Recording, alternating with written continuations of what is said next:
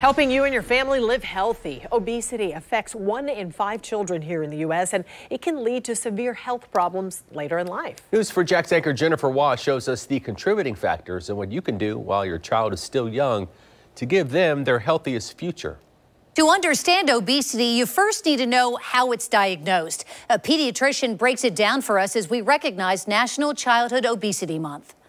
Pediatricians calculate this after they measure a child's height and weight. It accounts for the fact that a taller child will weigh more naturally just by virtue of being bigger. And it turns out that body mass index is a fair indicator of total body fat tissue.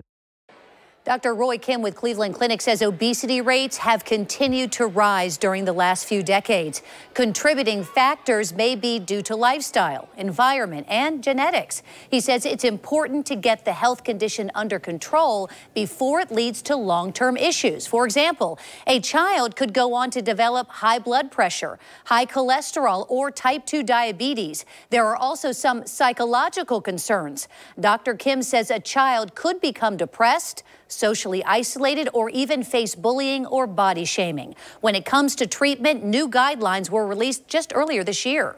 What's interesting about the new guidelines is that still at the foundation are therapeutic lifestyle changes, mainly nutrition counseling and an increase in physical activity. We know these are effective and 100% safe. So the guidelines also suggest offering certain weight loss medications and even surgery when medically necessary. To learn more, it is best to consult with your child's pediatrician. Jennifer Waugh, Channel 4, the local station.